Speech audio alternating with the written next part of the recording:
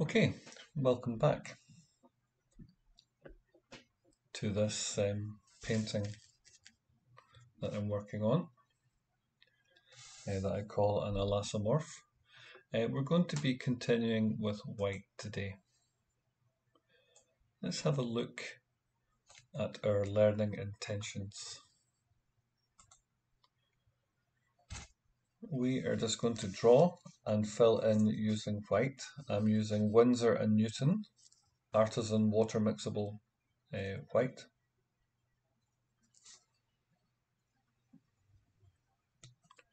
And what I want to do is show the maximum contrast in this artwork by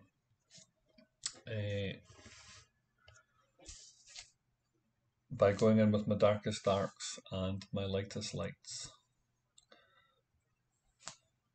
Now, how will we know if we've done a good job by the end of this session? Well, if we look at our success criteria, we'll be able to use a rigger brush like we did with the black that we made with raw umber and French ultramarine blue. And we'll be able to make a nice crisp line. I considered using masking tape to create a stencil, but because of the mottled surface of the canvas board, there wasn't enough adhesion using masking tape. If I was working on paper, then I might have greater success.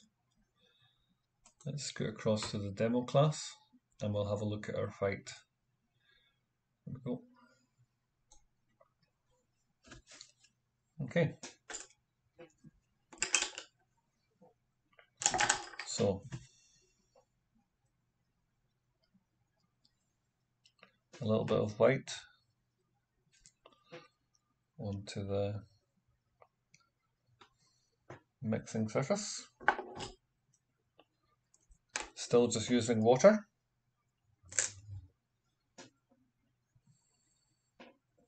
To try and get the right consistency.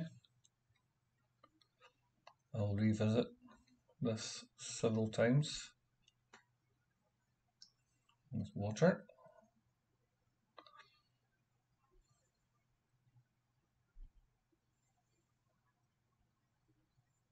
Make sure it flows well. The thing about paint is different paints have different kind of qualities. And I've noticed that this white paint is quite stubborn. It takes a little bit more to loosen it up, make it workable. But I don't want to thin this too much because I need it to be opaque.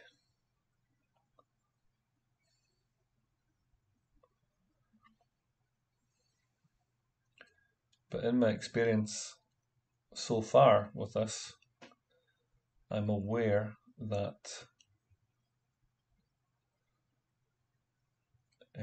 the water dries out this white fairly quickly.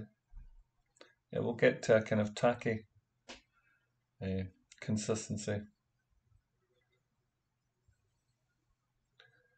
quite quickly compared with some of the other paints. There we go.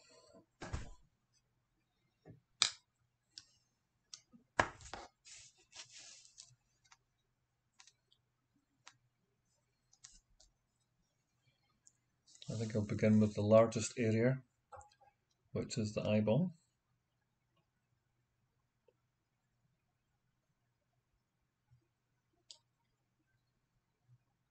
And having thought about this, I wish to correct the direction of that line. So even with this kind of dilution, it flows like ink, which is nice.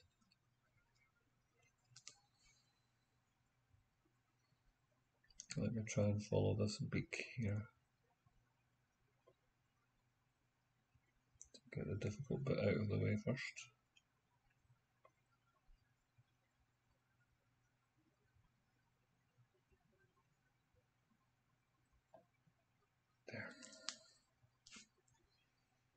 And so it's just a matter of filling in the areas.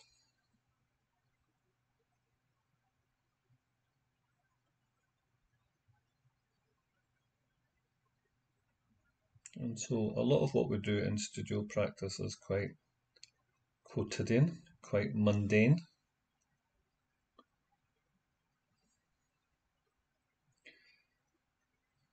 And involves a lot of repetition.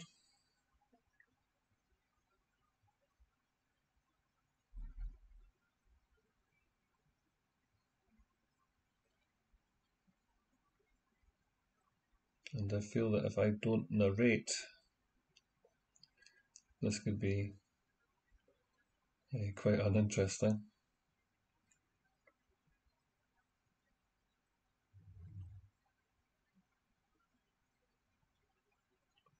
There.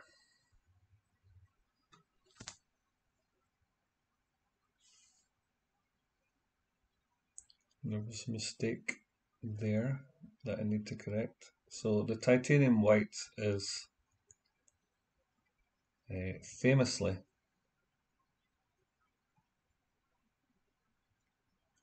opaque.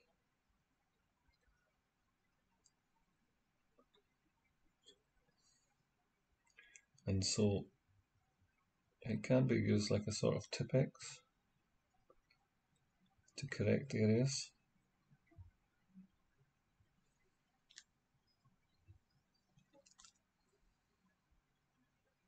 I'm going across the iris.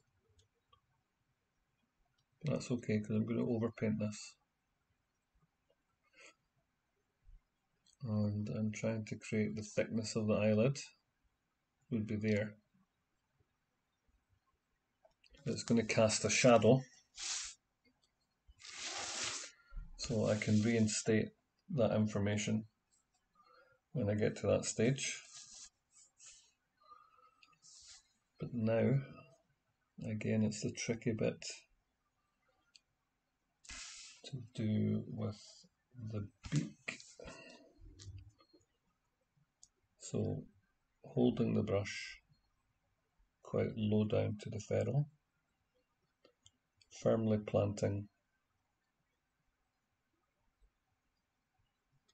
my hand on the surface, and it's my hand that's moving.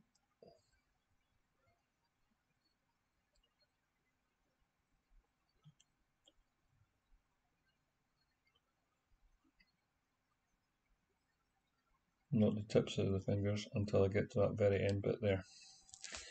Okay.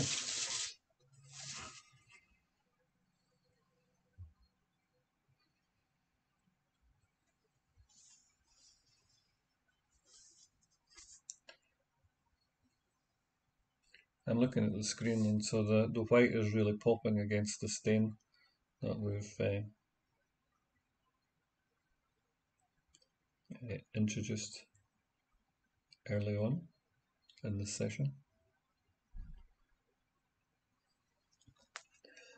I was wondering about, I was in two minds about going in with a pure titanium white, even if it is mixed to quite a diluted mix like this, because if you use your lightest value like white, where do you go to for accent? And so what I've thought of doing was actually dulling it down to make a kind of buff titanium by mixing in some burnt umber or raw umber.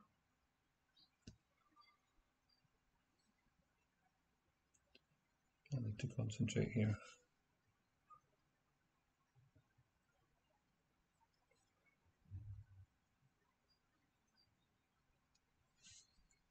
Okay.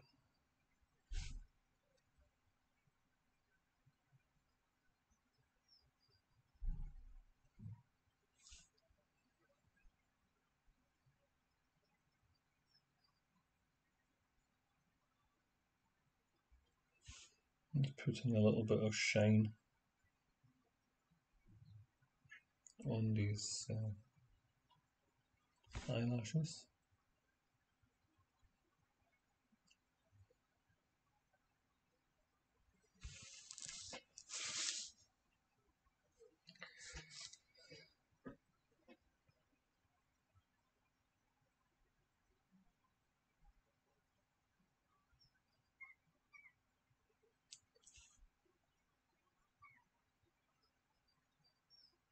I'm already considering this decision.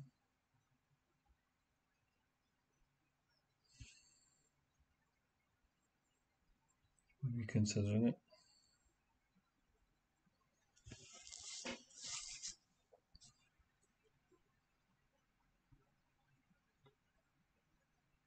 But if nothing else, I get some extra brush control practice out of it. If I'm not happy, I can just reinstate with black and correct that way. So this is okay. Fairly happy with that. I've noticed since beginning to live stream that while I like this paint to be inky, I have noticed that if we leave it to go tacky, it is actually a little bit easier to control when it's just on the turn of drying out. I'm just beginning to dry a little bit, and the tackiness gives a kind of adhesion which makes it slightly more easy to control. However, waiting to the correct moment is a bit of a dark art. So this highlight here on the pupil,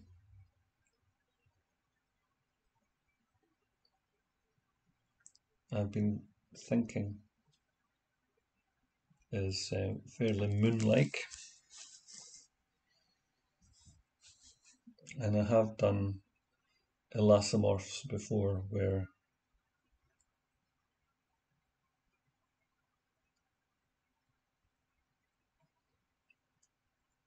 the moon was connected.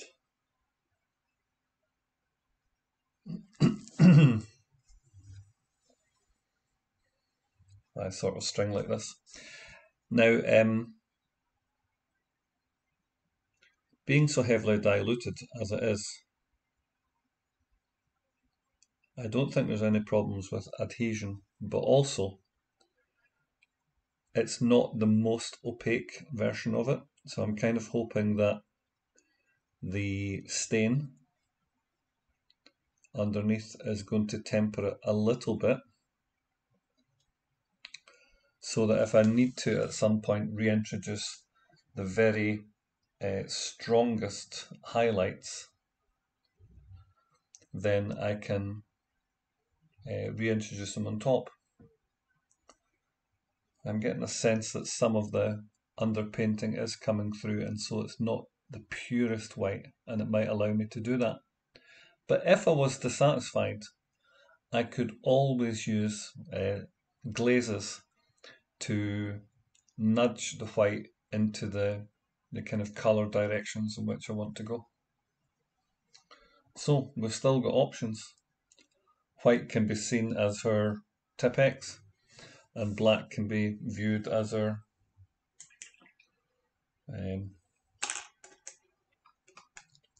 the black version of the Tipp-Ex. This is my smallest rigger brush, the Rosemary & Co. Series 771, and it's a size 1 rigger. And even with this, I'm wishing that I had a smaller brush.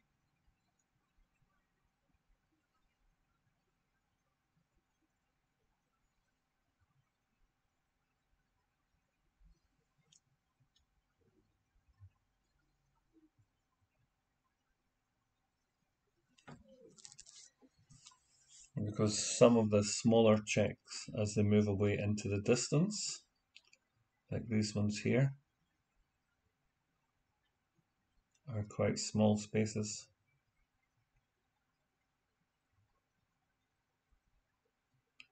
I am hoping that the opacity of the white is going to allow me to correct any mistakes that I've made. For instance, there's a very noticeable mistake here. This line here and here.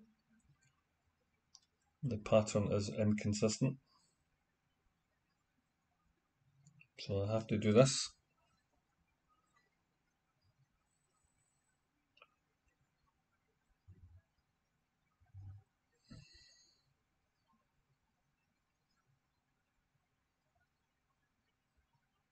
And that was a mistake that was evident at the drawing stage.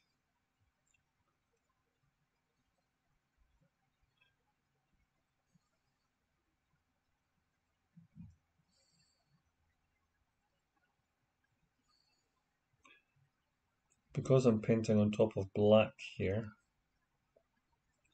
I've gone into the thicker, less inky mix on my palette. There.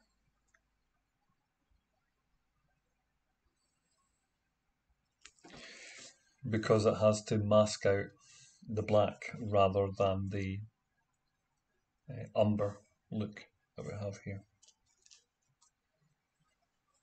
From the umber and olive stain that we laid down first of all.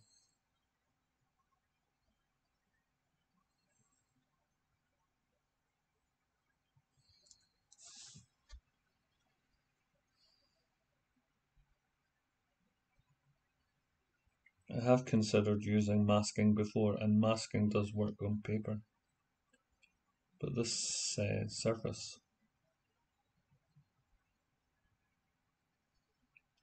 has imperfections on it, which means that that particular masking tape didn't work so well prior to uploading.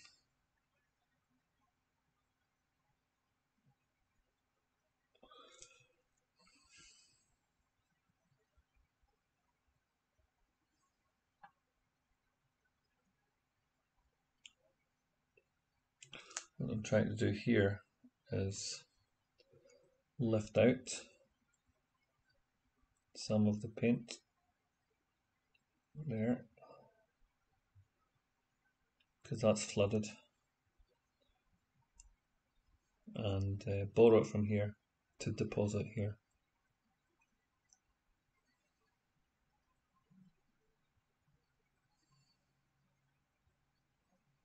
The inkiness of it allows it to move quite nicely, and it's self-leveling.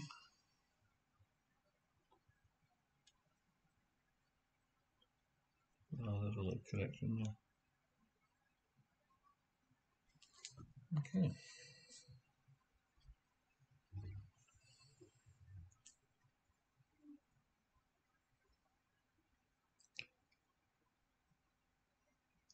That part helps reveal the shape of the bird.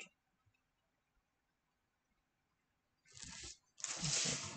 So what I need to do here is plant, press, plant, and then drag with the whole hand. Okay.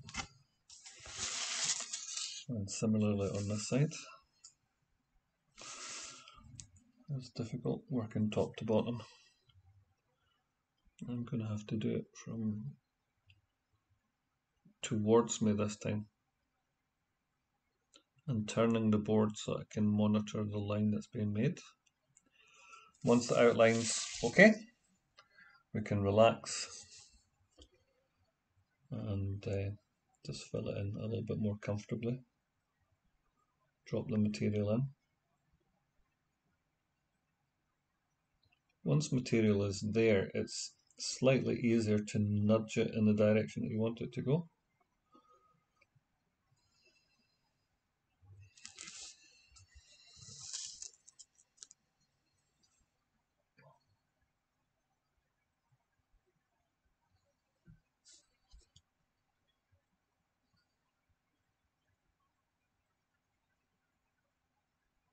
So when you're painting with oils, there's this idea of, we put fat upon lean, but we must remember as well that we can put lean upon lean, and we can do this severally.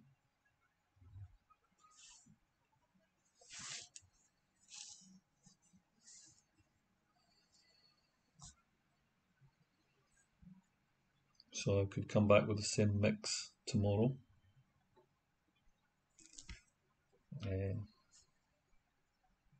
And place it on top, and not be worried about observing the fat upon lean rule.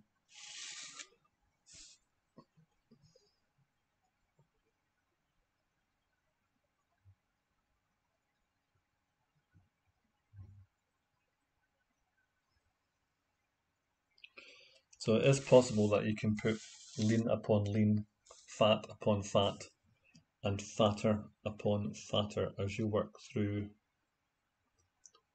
the painting layers.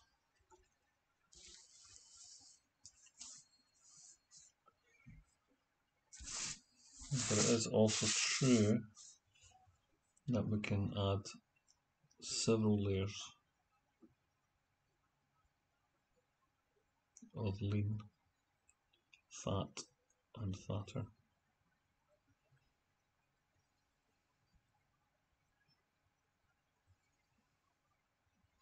So I will largely be working lean upon lean, as I like my paint to be inky like this.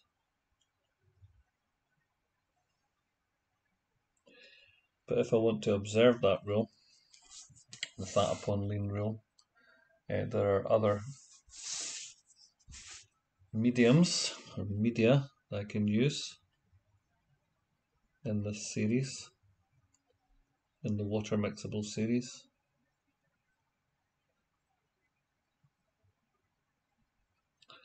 Such as water mixable linseed oil and water mixable stand oil.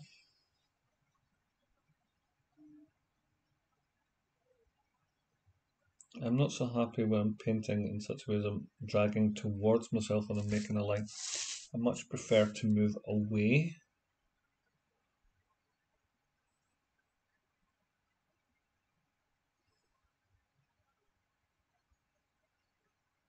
But I suppose the advantage of having created a chessboard which is uneven is that if you do corrections on it,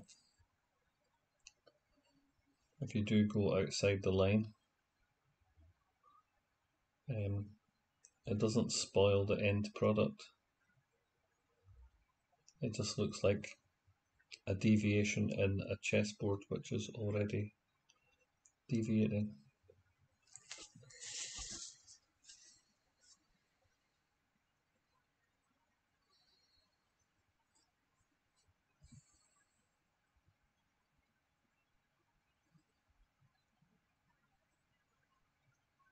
There is an argument for me against using masking to simplify this, because I actually enjoy the act of painting like this. It feels good.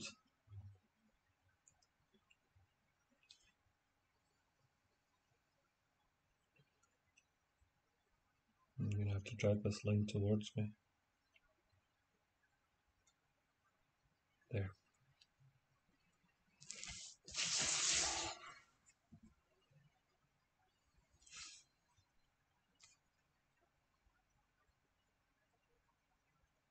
I'm having a little bit of trouble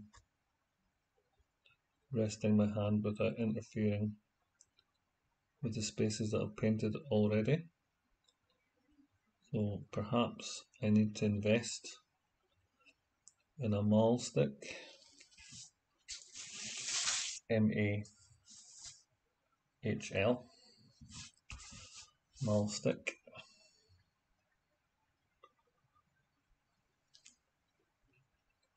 And that'll allow me to lean over, because this is becoming a little bit problematic.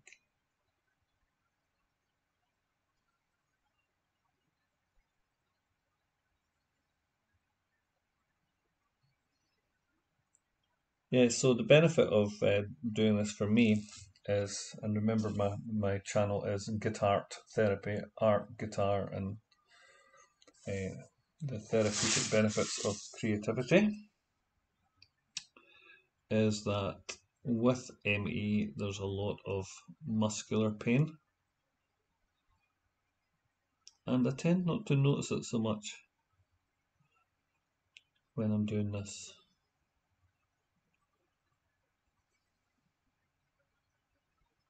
And also, when painting, it demands your concentration unless you're narrating as you go. Yeah, I can see the paint there. If you look at the palette, it's beginning to stiffen up. So it's getting the balance right of the right kind of tackiness there, and rolling the rigger into a nice point and being able to control it. So unless you're actually narrating, as I have to do for these live streams, um,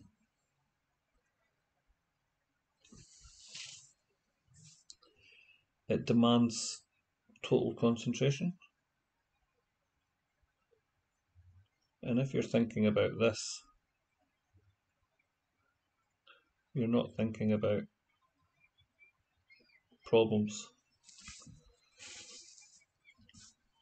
that may be concerning you.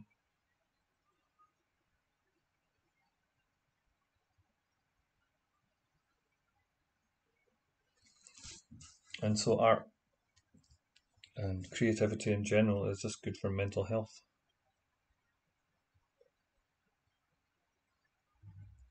And part of it, as well as, a part of having something that is limiting, is the notion of feeling productive and able to contribute something. So creativity is very good for um, self-validation, really.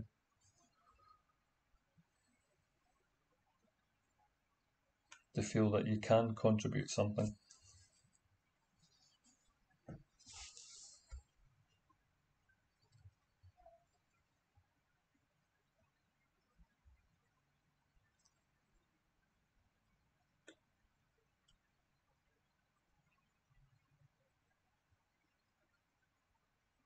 And as well as that, if you make an end product that you're proud of, that is also good for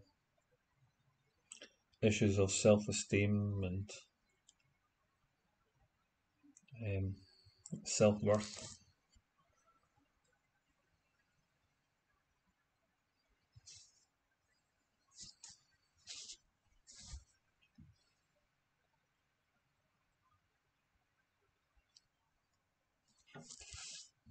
Okay. And this is where I need the mouse stick here, because I'm rotating this so that I can view the line that I'm making without obscuring it with my hands, correcting the line there so that it joins up. Okay.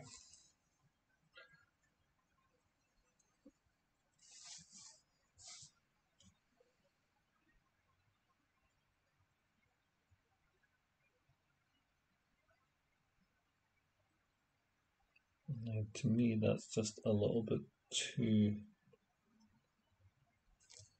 um, it's the paint is stiffening up too much that it doesn't flow, and so when I have to do this to fill in area rather than just let the paint flow, so the inkiness of the paint flows a lot better. It sits on top and you just nudge it in where you want it and it pulls, it floods the area that you want to visit a little bit more.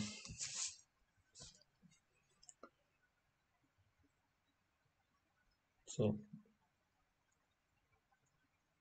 at this stage, you can argue that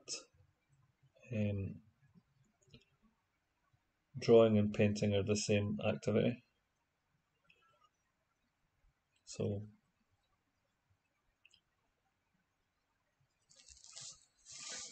during the course of my studies, we discussed whether or not drawing is dry painting and painting is wet drawing. So some people don't see a distinction. Some people don't care. It's just enjoyable. It just feels good.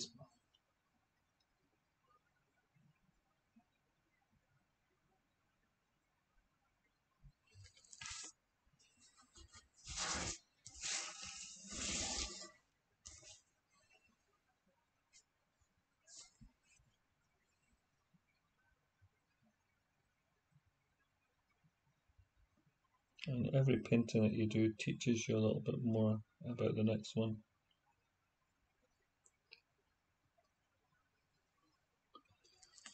Like for instance, I was able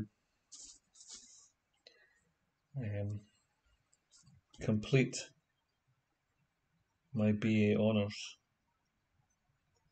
seldom doing an oil painting. And so the reason I'm doing these is actually to familiarise myself with paints that I bought years and years ago and didn't use. And so I actually like this learning experience. Okay, that's not flooding particularly well, but it may be good for lining. Nope, you're going to have to work towards me this time.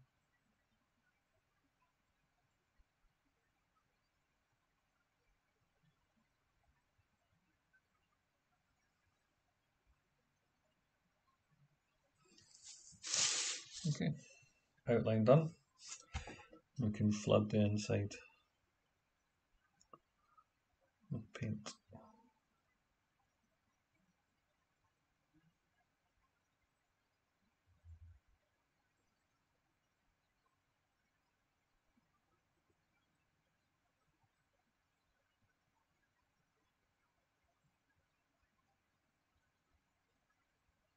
Now, what I do recommend is for anybody who's doing any kind of creativity like this is to have a little notepad or notebook, sketchbook or some such, and to write down what you've learned from your experimenting.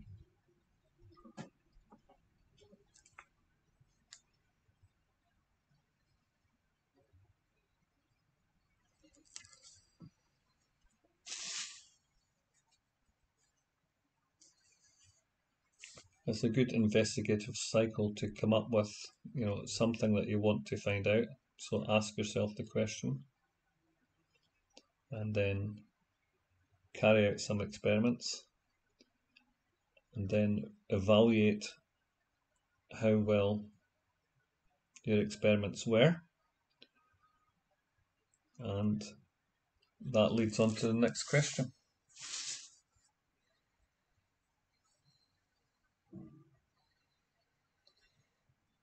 Okay, I'm fairly happy with that.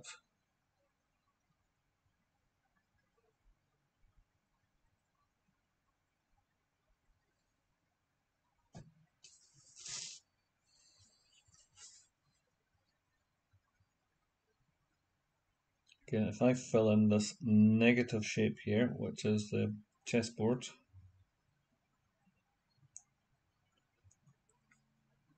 this little negative space here helps to define the positive form of the branch where the hummingbird is resting and the underside of the hummingbird.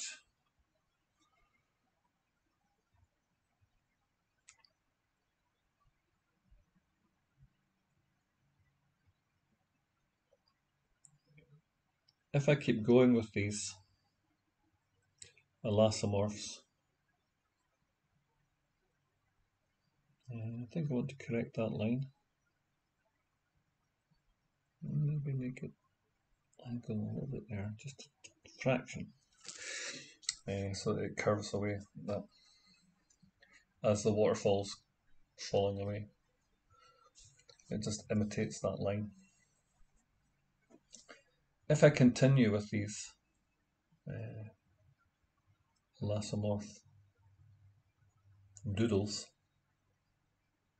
what I'd like to do is bring in greater amounts of realism into the chessboard. So for instance, try and incorporate an effect which makes the chessboard look marble. So instead of just black and white, flat, which is okay for a strong design, but some kind of marbling is included.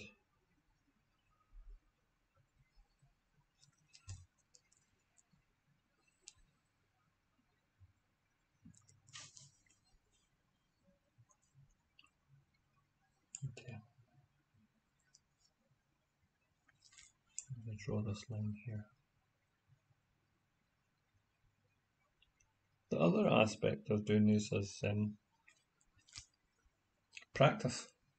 So the more you practice using your brush, the more confident you are in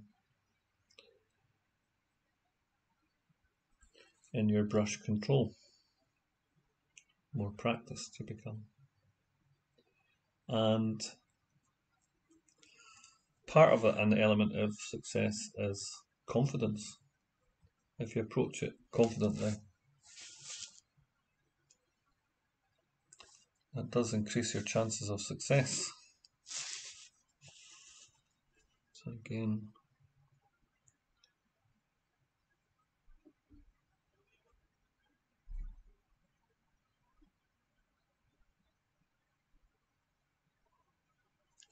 okay. There's a little tiny little bit I want to correct. There's a little bit of staining appearing between the junction of the black and the white.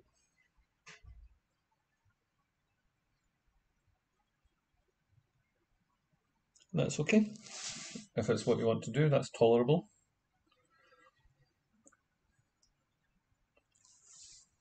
But in this one, I'm looking for something a little bit more crisp. In my earlier ones, these ones here, which were begun about a fortnight ago, the edges are not so fussy. So this one is less precise. But I think even at that, you can see some blue outlining where the original drawing was done. It has a certain kind of naive charm. So, but my intention in painting this one is to improve the degree of control in my own brushwork and to become increasingly more practiced handling this paint.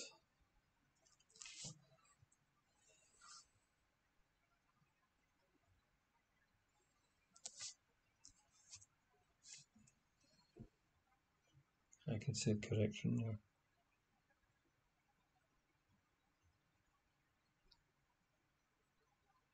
It's news.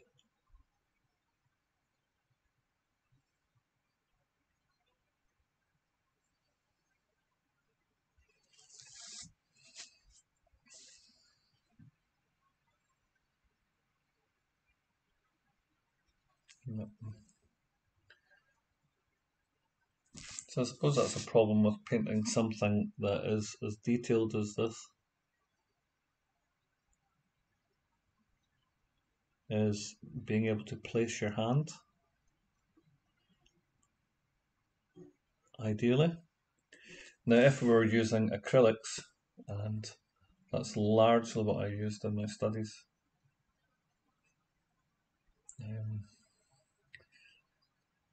these areas that are painted would probably have been dry by now, and so I could rest my hand anywhere without interference.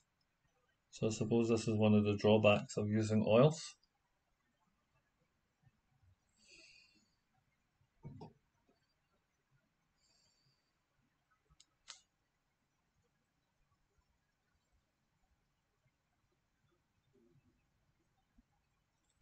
That doesn't feel right.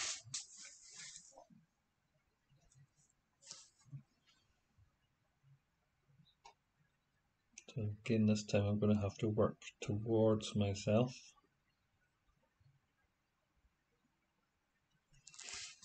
Okay, and can I reach in here? No. Tricky.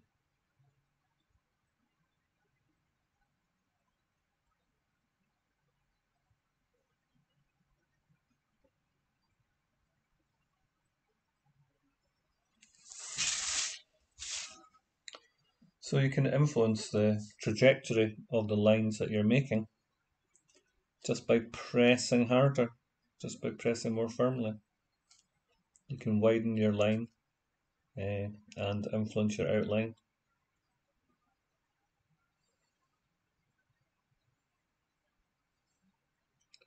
And then you can relax as you colour in the boxes.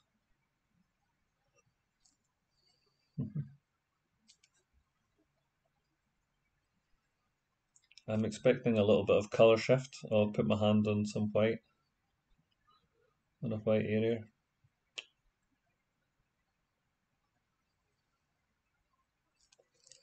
You can see here. Where did I pick that up from? It's hard to tell. I'm going to revisit this one, see if a second layer is going to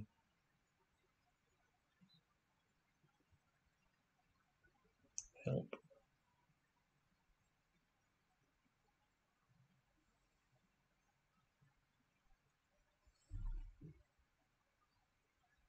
Right, so there's a little bit of marbling there, so maybe that's a technique that I can use. Glaze white over a very dark patch, and revisit it to create some texture that will be contributing to the marble illusion that I want to create. My dog has just visited me.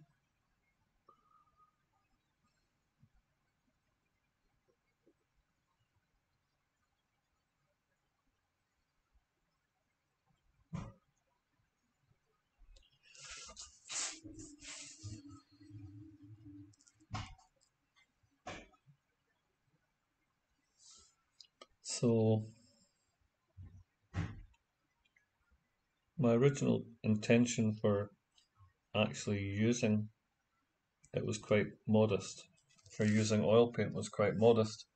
I just wanted to be able to draw a line, and I knew that that was to do with how I mixed my paints.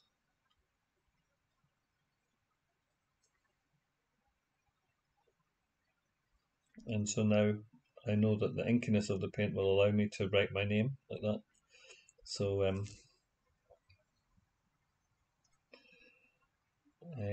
so that was one objective that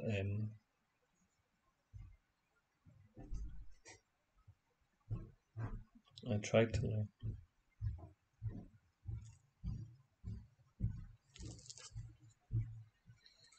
And so now we're artistic goals have changed a little, and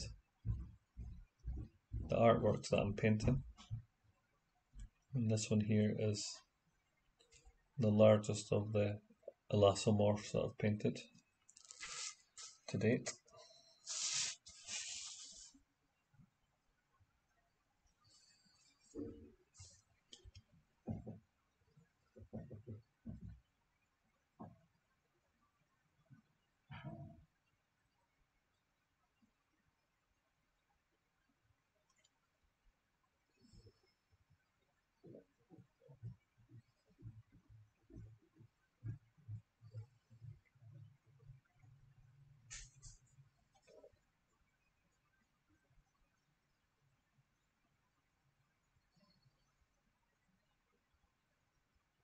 Okay, you've stayed with me for quite some time while I've ruminated on art. Let me just remind myself of what we're doing. So today's intention was to continue with white. Okay, you can see the design on that slide. Next, we were learning to draw and fill in with white paint. Yep, and we've noticed that even with a fairly heavy dilution, there is no problem with it adhering to the surface.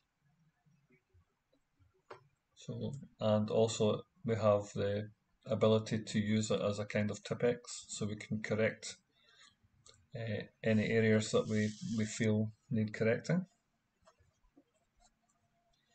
Draw and fill in with a white paint. Yep. We've been practicing how to control the brush.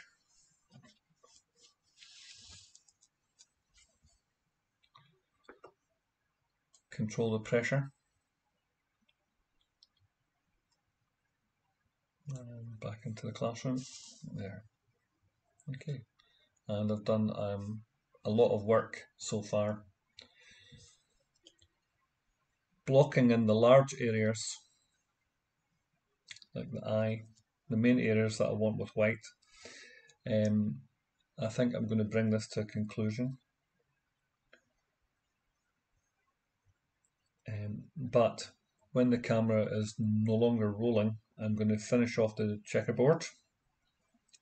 I'm going to try and bring in some highlights here, which make it look as if the water is flowing down, cascading down like a waterfall. And I'm going to put in the white bars across here, which create the frets on the guitar fingerboard. So, thank you for joining me.